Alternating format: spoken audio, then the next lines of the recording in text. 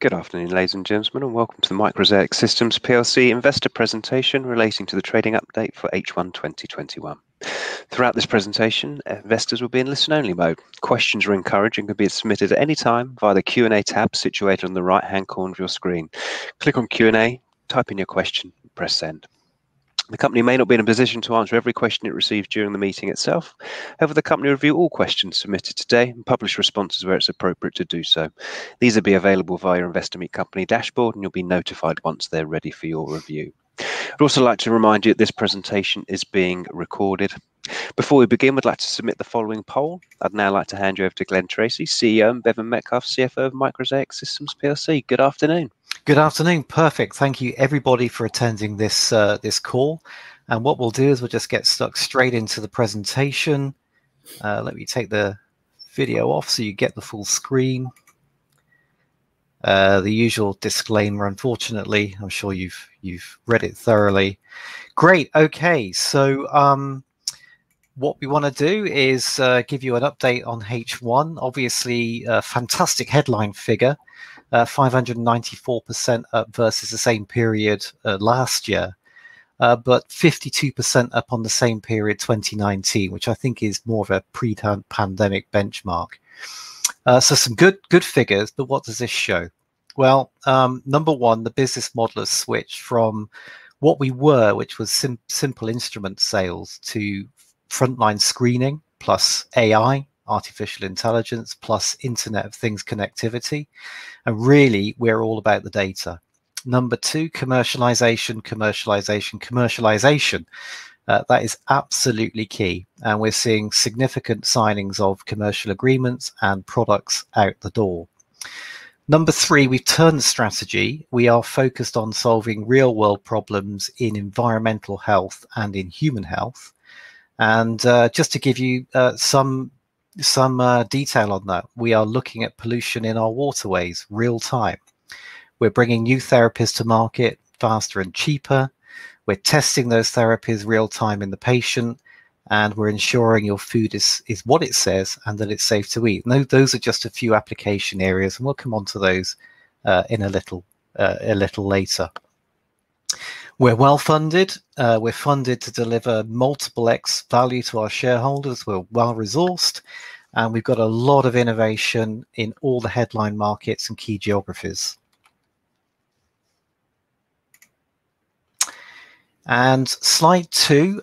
So on that note, and I'm going to give you a quick summary on the most recent RNS, which is summarized here. I'm absolutely delighted to say that we've demonstrated a world-first method for real-time monitoring and control of biologic therapeutics as they're made, such as vaccines and anti-cancer treatments.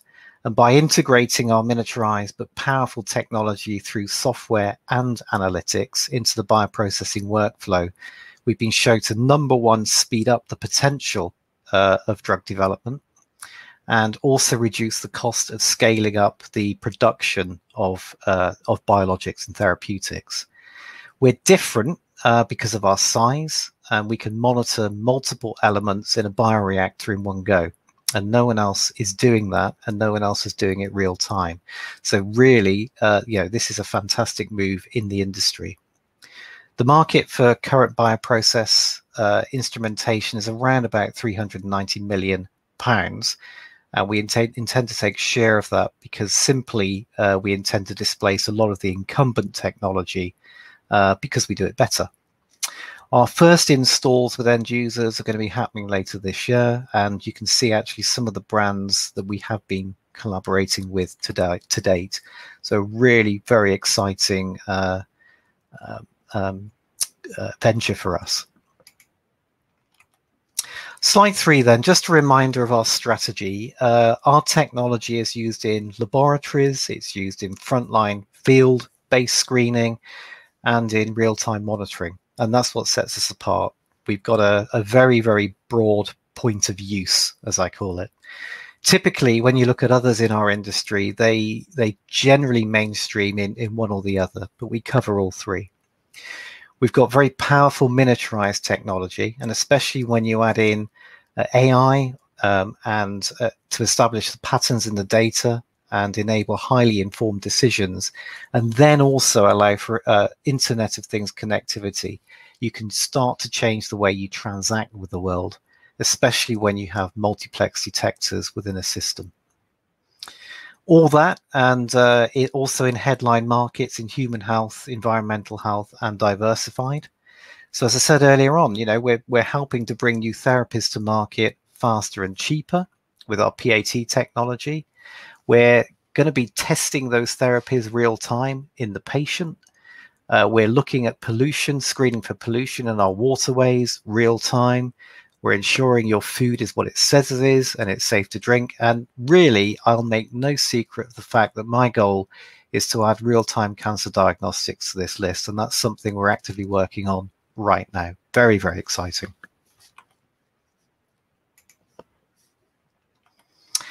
So another announcement we made earlier in the year, we signed a fantastic commercial agreement and collaboration with DeepVerge, and that's to drive our product through their channel in 60 countries. We've already shipped over 100K's worth of kit, and that's going to be used in North America, Europe, and China, in particular in water detection.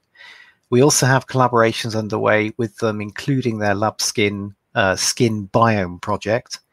And we are also co-locating resource and personnel. The synergies between us are extremely clear, and this makes perfect sense to have a united sales and R&D front. Another announcement, so yet another announcement in May, we announced heads of terms with a Chinese partner. That Chinese partner is going to be revealed shortly when we sign the full agreement, which is proceeding really very well.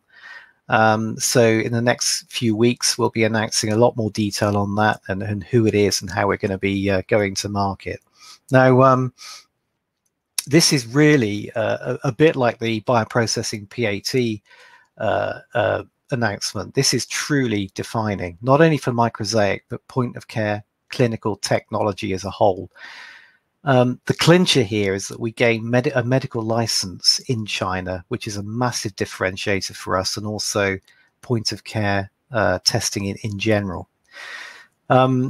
Therapeutic drug monitoring, which is what we'll be doing, is necessary because generally therapeutic drugs have got a very narrow therapeutic window. You can either very easily take too little or too much of a drug, and that's why you have to monitor.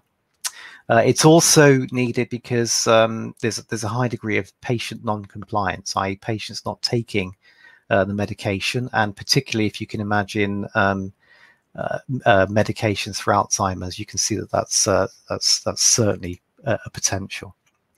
And it can also detect the effects of other drugs, which might cause interactions. Now, MICROSAIC's technology combines the power of mass spectrometry with our mobile footprint.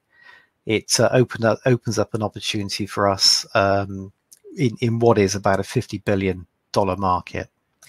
Initial applications in China is in psychotropic drug monitoring, and we'll be commercializing that in 2022.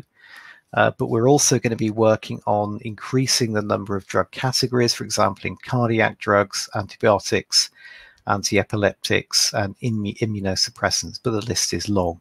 Really, any category of drug with that therapeutic window is very narrow, and you have to monitor, preferably real time, the therapeutic dose.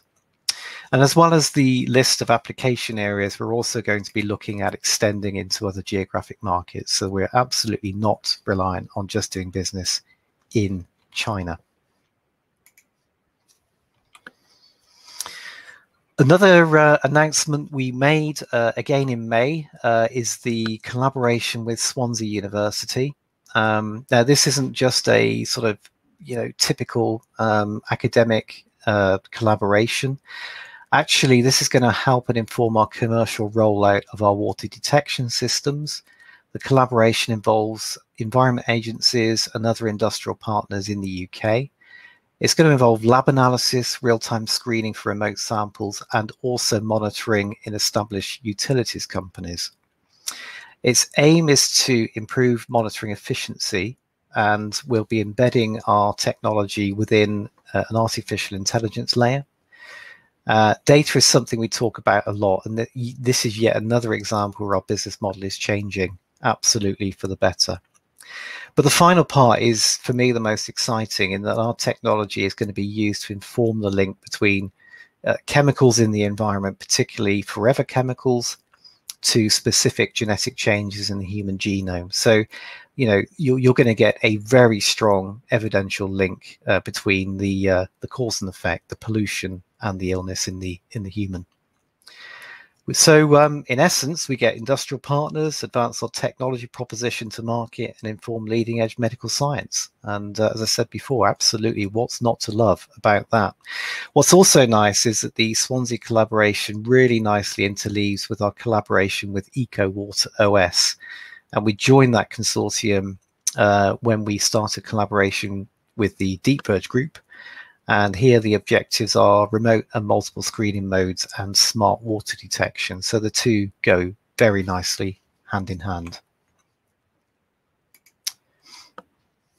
And this is really just a pictorial representation on slide 9. A picture paints 1,000 words. You know, on the left, this is the traditional approach to water monitoring, a centralized lab, very big, very expensive equipment. And on the right is how we go about that in MICROSAIC. You can see there our kit very comfortably in the back of a car, and we're taking essentially what you have on the left-hand side of that picture to the point of need. And that's why we often say point of need technology. Market sizing, that's a tough one to nail, but you can see there that you know, some indicative figures below are certainly sizable. And even if we installed a small number, say in leading water treatment centers, let alone through the ecosystem, we're looking at a very substantial install base. And naturally, with our partners at Modern Water, who are already talking to water authorities, utilities companies, we've got a very good line of sight. And before our dealings with DeepVerge, we just didn't have this unique channel advantage.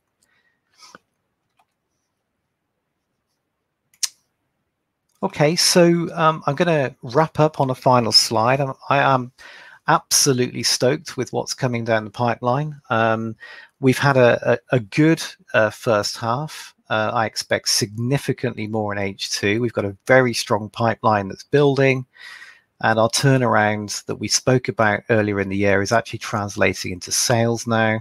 And we're going to be adding more of those in H2. It's translating into contracts, commercial contracts, which will augment those sales even further. And we are going to be commercializing new products to fuel both those commercial contracts and, of course, sales. I'm happy that we've beaten where we thought we'd be at the end of half one in 2019, and I'm absolutely confident we can deliver in H2. And with that, I'll hand back. Fantastic, and thank you very much indeed. Thank you for the presentation. Ladies and gentlemen, do please continue to submit your questions using the Q&A tab situated on the right-hand corner of your screen.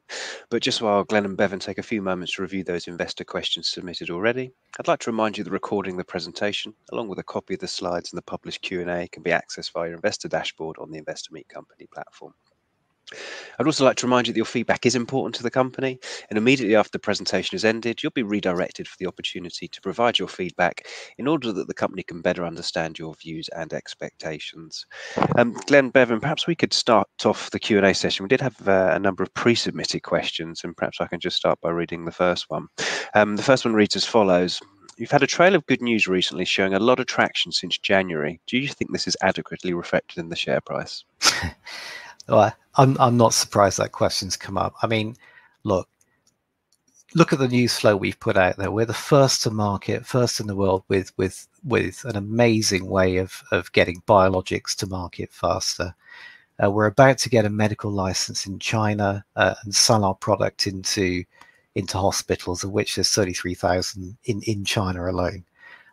You know, it's our news flow is just kind of month after month of really positive news. You know, absolutely, we are seeing churn in the share price.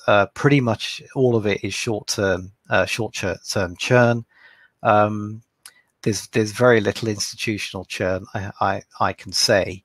So you know, I think what we have to do is focus on the fundamentals of the business, which we are doing. There's going to be more news coming out.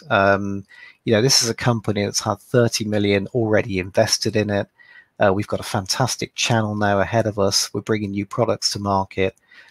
If you ask the CEO of any business, is their business undervalued, they're likely going to say, yeah, of course they are. But, 0.25 of a P for this technology and this opportunity for me is extremely undervalued.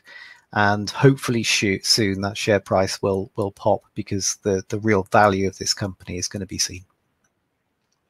That's great. Thank you very much indeed, Glenn. Next one we've got here is, do you have forecasts out in the market yet? No, we don't. We're going to be reviewing that in the autumn. Really off the back of last year, we thought it perhaps would be prudent not to, but we've had a great half one.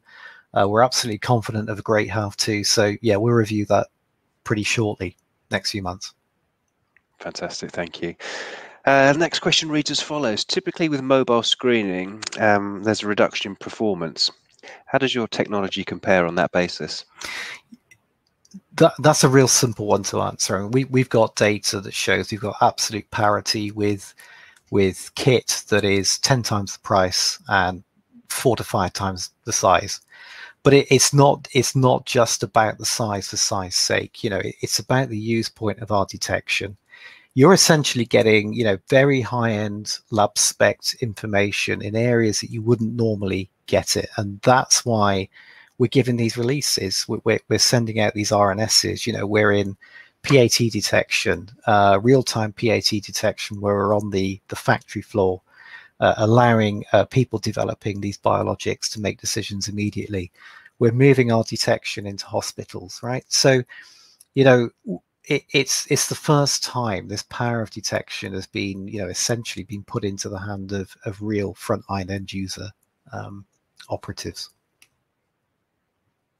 Thank you very much indeed. And the final one we have here is, why do you think MICROSAIC has been under the radar? MICROSAIC, as I said earlier on, it's had a lot of money invested into the technology, and really since Jerry and the new board's come on, we've put a lot of effort into redefining the business model, and that means really being a lot more relevant to the end user, solving real world problems. It's not enough just to sort of put data on paper. You've got to go out there and solve a problem, whether that is pollutants in a water course. Whether you go to a medic and say, well, look, we can detect drugs real time in a patient, and that makes a phenomenal difference. And that's why, as I mentioned earlier on, I think in the next half, you're going to see that profile of the company just climb exponentially. Fantastic, that's great. Look, thank you very much indeed there, Glenn. Glenn Ben, we have had a number of questions submitted during the meeting itself. So perhaps if I could just ask you just to click on that Q&A tab and just have a little scan down there and see if there's anything that we haven't already covered off, and just give your response where appropriate. That'd be great. Yep, sure. So Rizna, do we have a medical license in the UK? No, not yet. But as I say, absolutely, we're working on expanding our medical presence into other geographies. It's a good question, Riza. Our oil development is fully protected by patents. Yeah, absolutely. We've got over 70 patents, and we're adding. Typically, they were based more on the technology itself, but our business model is increasingly more about the data and the software. So we're bringing out patents around that as well. That was from Peter J. Can I explain the cancer opportunity a little further? I will. I promise. It's Simon C. Yeah, so it's a really, really very fascinating, exciting area for us. So once my nomad won't kill me, I'll let you know. But very exciting area. It's really the fact again that we can detect small and large molecules in situ, and that's the key. It's in situ. Giles W., you're working on lots of interesting, exciting opportunities that could transform the business. Presumably none of them are slam dunks. Do I have any issues that prevent the business from accelerating rapidly? No. And the reason is that you know, if you take two examples, Deep Verge is one. So they're already very well embedded in the water industry. If you follow their news flow, you know, you can see they're very active in all geographies, including China. And they've got, you know, fantastic links with the water industry, and that enables MICROSAIC to sort of slot into water. What would have maybe taken us months or years, you know, it's significantly reduced that barrier to entry. In terms of healthcare, as I said earlier on, you know, we've got one of the start of many. You know, we've got an agreement with a company in China to get our product in as a medical device. You know, we'll get that done this year, and then we're into the Chinese market. We've got an approved product for sale in China, and you know, that's massively reduced the barrier to entry there. So, yeah, I agree with you. There's tons of opportunities, but actually, the barriers to entry for us are, you know, relatively believable, very believable, should I say, but relatively doable in a short amount of time. I'm just reading the questions here. Yeah, there's a question on helium. There was a TR1 recently. Helium did sell down a little. I would say though that in comparison to general churn, that was relatively insignificant. But I don't know. You know, as to who sells what when. Obviously, I don't know. That's unfortunately par for the course. There were a couple. Sorry, they are very supportive. All our institutions are very supportive, should I say. I think there's a couple of questions on the share price, which I think Glenn addressed. One is what the share price will be in July 2022. Clearly, you know, we don't have a crystal ball. All we can do is what we're doing is bring the good news out, continue with pushing commercial operations, and we hope eventually the share price will reflect that. I think that's all the questions. I think indeed you have pretty much, yep, you've covered them all off. Look, thank you very much indeed, and thank you for the investors, of course, for submitting those questions. Any further questions that do come through, the team will obviously have the opportunity to review them, and we'll publish the answers to those submitted today on the platform. Glenn, perhaps before I redirect investors to give you some feedback, I could just get a few final words from you, please. Yeah, absolutely. Thanks for joining us again. These are really well attended for us. So thank you very much for listening, and thanks for your questions. You know, half one has been a fantastic turnaround for the company. You know, half two is really exciting in terms of the commercial deals we've already got in place, those that we're putting in place, and also the new innovations on their way. You know, we are a fantastic piece of technology, plus AI, plus Internet of Things.